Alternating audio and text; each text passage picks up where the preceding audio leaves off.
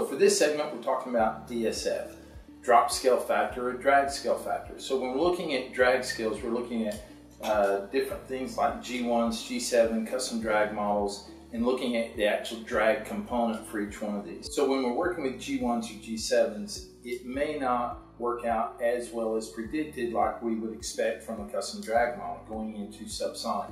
They're all really accurate when we're talking supersonic, so there's not that much difference, but when we're shooting into subsonic, we're going to see some differences with G1 and G7, and we're probably going to have to use the DSF.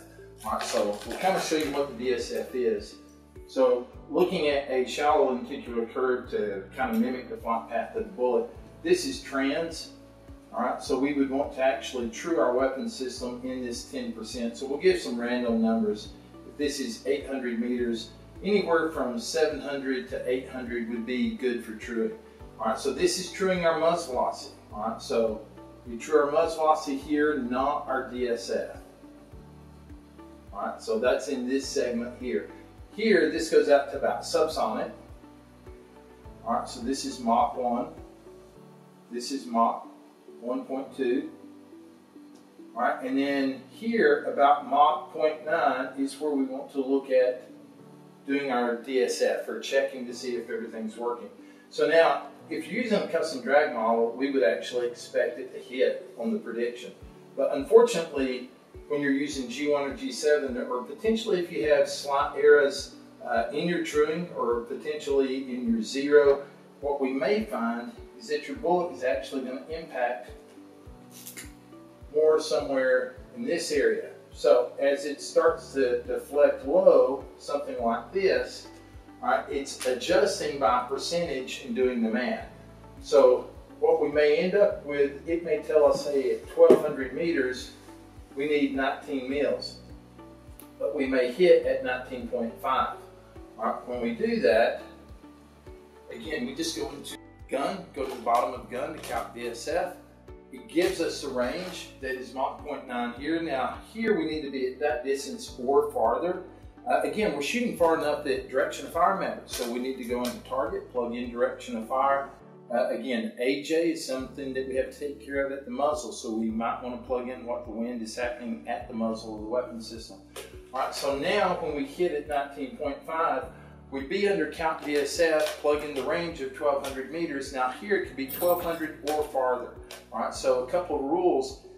I want to make sure the predictive cone of fire, so something that maybe is this big here, is not overlapping on this prediction here. So I want to shoot far enough that I can see the separation of the two. So if there is a difference, what we don't want, I don't want them to overlap like this, to where the actual cone of fire may overlap on the predictive algorithm instead of the actual algorithm where your bullet's dropping off, or the actual bullet species actually decaying off.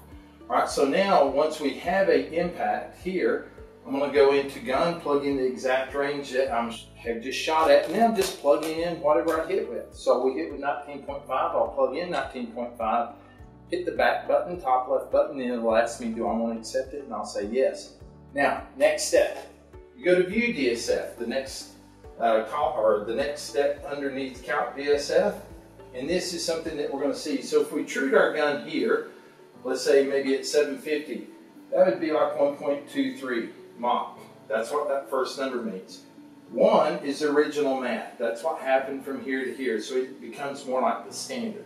All right, the next step here is where we trued at Mach 0.9. So if we did it exactly at 0.9, it would just say 0.9. If we actually trued here, it might say something like 0.89 or 0.88. And then it looks at the percentage of drop. So here, this may say 1.02, which would be 2% more math that was added to actually give us the actual hold of 19.5. Now it's going to start this correction all the way back here from where our last known data point was. So it's going to go from here all the way out. All right, so it's going to give us that correction. So no matter how we change our density altitude, this is still giving us correct data. So we started out with BC extrapolation way back in the day, which was doing the same thing. So we were adjusting the drag model. So here, that's all we're doing. We're kind of morphing the drag model to give us the correct prediction, and make it overlay on top of the actual flight path of the bullet. But once you do that, you want to go into View DSF and make sure you see something like this for numbers. If you see Mach 0.9 and 1.02 and you don't have this first segment plugged in, you need to delete it and go back and make sure that it actually picks up where you trued. If you don't trude and you shoot through a chronograph, it's always going to start as a rule at Mach 1.2. Alright, so it still should give you Mach 1.2 and 1, and then give you where you trued and then again what the correction was.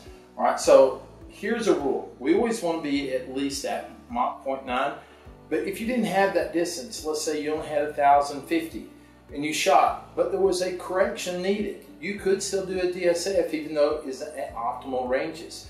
But we want to make sure the correction isn't, well, it told me to hold 17.2 and I think I hit it 17.4. That's probably not enough of a correction that you need to go in and do anything. Here's something that we want to stay away from. If we trude way up in here, say 600 meters, you're going to see something like Mach 1.6 and a 1. And then you may see something like truding here at Mach 0.9. You finally found a range you could shoot out far enough, but now it may say 0.95. Right? What this means is your bullet actually hit higher than the prediction. Really what this means is you never found your real muzzle velocity, so your bullet's actually flying faster than what you thought it was.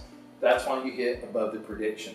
So when you see something like this, you would want to come back, check your zero, find a new target near Mach 1.2, check it, retrue your weapon system, or shoot through a chrono, and then shoot out at farther distances. All right, so this should fix that problem. Usually, we're not going to get better. So the BC doesn't gain. We don't pick up velocity as it's going out, so it should not be above the prediction. If it's anywhere from Mach or from 0.98 for the correction for this number here to 1.08, that's okay. All right, so this is a big correction here, so I would rather see, if I saw 1.03, that's kind of a normal correction that I'm used to seeing. 1.08 may come from something like slow twist rate, something like 168 grain bullet that doesn't fly well into trends, pushing through 12 twists. You may see some decay that the bullet is actually dropping off.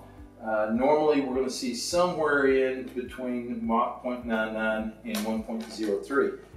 The 0.99 probably means that we may not have had a perfect range on our initial trude, or potentially we were hitting 0.2 high at 100, so our zero wasn't perfect. And remember this, just because you laid down at 100 meters, just because you printed inside the 1-inch facey, if your bullet is a bullet high at 100 meters in the 1-inch facey from center, that's 130 meters zero. So it's not where you laid down, it's where you printed on paper. That is your zero.